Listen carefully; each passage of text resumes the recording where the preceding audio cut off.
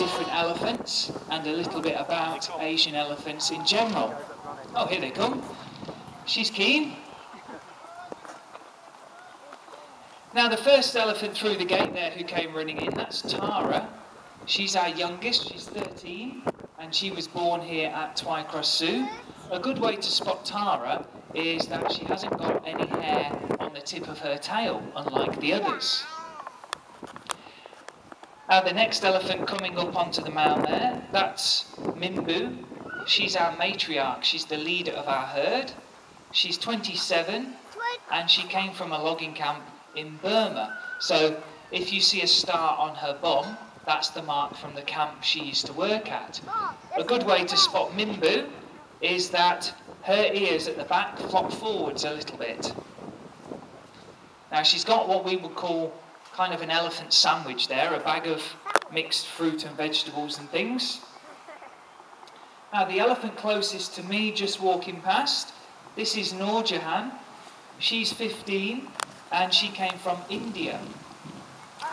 Now that's why she's a little bit taller than the others. She's an Indian elephant, and the other elephants are Burmese elephants. They're just a little bit squatter, so she's slightly longer limbed, and she's also our hairiest and our tallest elephant. And last of all, over near the water there, that's Tonzi. Now she's our eldest, she's 28.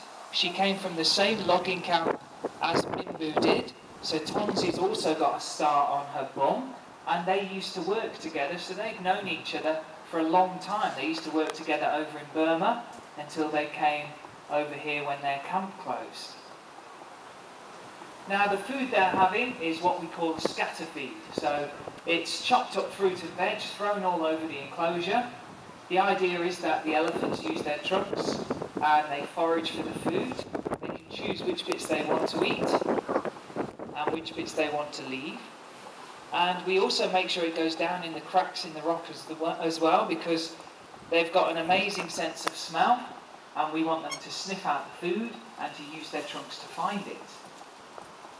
Now all the elephants here are girls, and they live together in a herd as they would do in the wild. Male elephants, when they reach maturity, will go off and live on their own, and they'll just meet with the females during breeding time. And two good ways to spot the difference between Asian and African elephants are to look at their ears. Asian elephants have much smaller ears than African elephants. And also to look at the tops of the elephants' heads.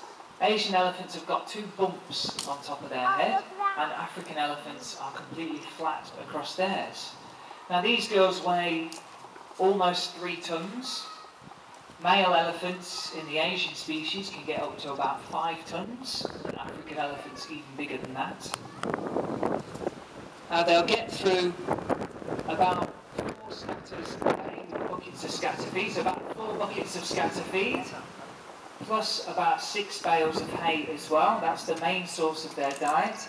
And the hay will be in the elephant house. The keepers will stuff it into tyres, put it in tubes,